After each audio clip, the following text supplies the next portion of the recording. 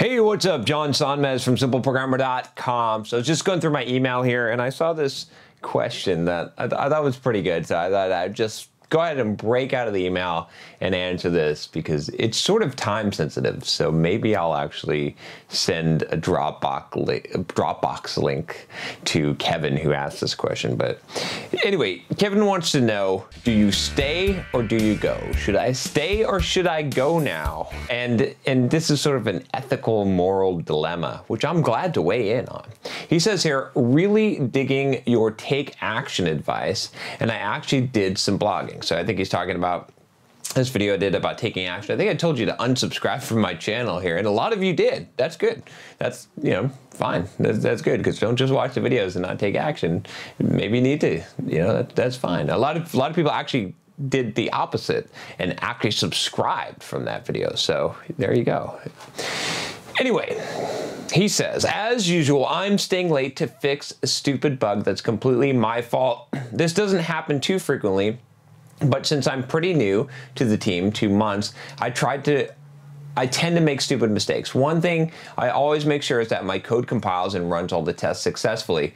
Well, for these one, it was kind of hidden. So for this one, it was kind of hidden. He says, anyways, today was supposed to be my gym day to run my usual 3 miles, but I don't think that's going to happen now. In this case, is it wrong for me to stay late to fix it? I can easily just go to the gym and fix it the next day, but I just hate seeing a red circle in continuous integration. Maybe I should say, fuck it, there's always tomorrow. What do you think? My answer is that if I committed the code, then I should stay until the master branch is healthy. Since I committed faulty code, it is my punishment to stay and fix it. Technically, I can still go to the gym, but I need to be home by a certain time to take care of the kids. 8 p.m. I can still go to the gym at 11 p.m. if I need to. So this is a tough one, right? Because you're caught between this ethical dilemma. Should you stay and fix this code, right? Do you have a duty and obligation because you broke the code, or do you keep your obligation to the gym? And to be honest with you, I don't think there's a totally right answer. I think it depends on a few things, but I'm going to give you what I would do in this situation, my advice, since you asked me for my advice here.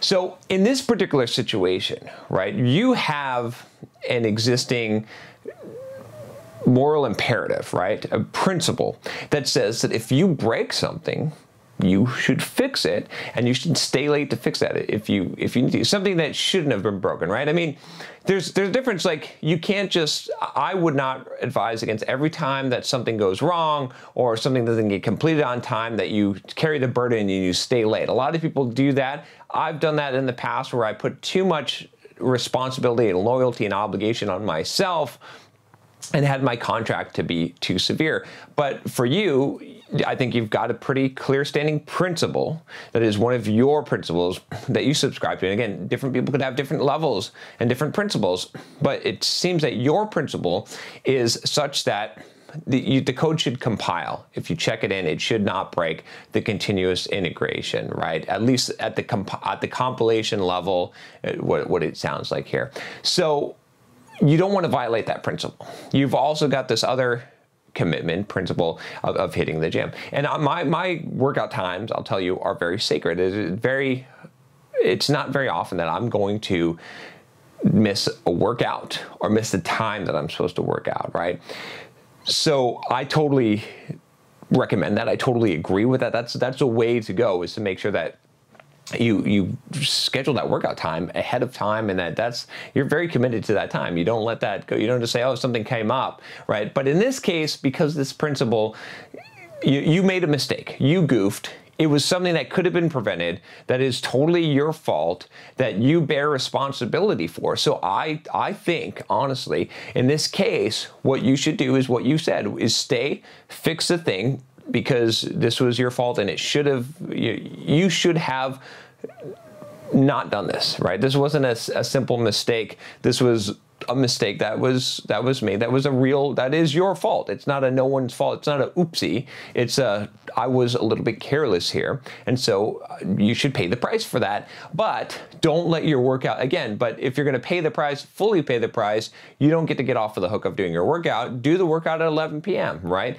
And at the very least, it's going to build some extra character because you're going to have to go and hit the gym at 11. You're going to have a hard day. It's going to be rough, but that's sticking to your principle, right? And I think it's really important. Again, the reason why I say that there's no right answer to this, and this could depend, and it depends so much on your own principles, is that there's sort of a bigger issue here, which is that I've always said that, like, I could totally disagree with someone. I could disagree with what they think or what they say. But if they're consistent to their own principles, I respect them, right? Whereas someone could be saying stuff that I totally agree with, but they're not consistent to their own principles. I might detest their principles, right? That's a totally different thing. But if they're not consistent to their own principles, even if they're saying what I like, I don't have respect for them. I might agree with them, but I don't respect them. And so I think it's really important to be consistent with yourself, with whatever principles you set out. If you say, you know, I think I did a video a while back, I don't even know which one it was, but it was something silly like putting Splenda. Should you put Splenda in your coffee? Will it mess up your fasting and stuff like that? And the thing that I said is, I don't think it really matters from a fitness perspective, but if you say that you're not going to do this and you do it and you're violating your own rules, your own guidelines, your own principles, that's a much greater consequence than any of that other stuff. So if you have it, right, you could change your rule. You could say, well, you know what, breaking the build is not that big of a deal. It's fine. I mean, a lot of people are, I don't know, you don't have to agree with that principle, but if that's your principle, if you're okay with that, you're like, workout is always important. Like, we're leaving at 5 o'clock is my principle regardless, right? That's not as important. Then that's different. But as long as your principle is what it is, then I feel like you need to be consistent with that in order to feel good about yourself, in order to, you know, to be successful as far as because you're defining your own success criteria here. Now, if some people have ridiculous criteria and they need to loosen up the criteria, but in this case, it doesn't seem unreasonable. It seems perfectly fine. It's perfectly fine to penalize yourself in this way. Don't make it like a punitive type of thing. Just make it like this is the price that you pay. This is, you know, not a punitive price, but this is what I'm still going to do this, but this is what it costs me. It costs me this. In order to do that, I'm going to have to go to the gym at 11 o'clock. That's what I'll have to do. So that's my recommendation in this case. You know, stay to your principles, and then, you know, do what you got to do, and you'll get through it. And then tomorrow's a new day, and you'll remember that I had to go to the gym at 11 o'clock, and that'll make you think about sticking to your plan a little bit better and making sure that you check your code before you check it in.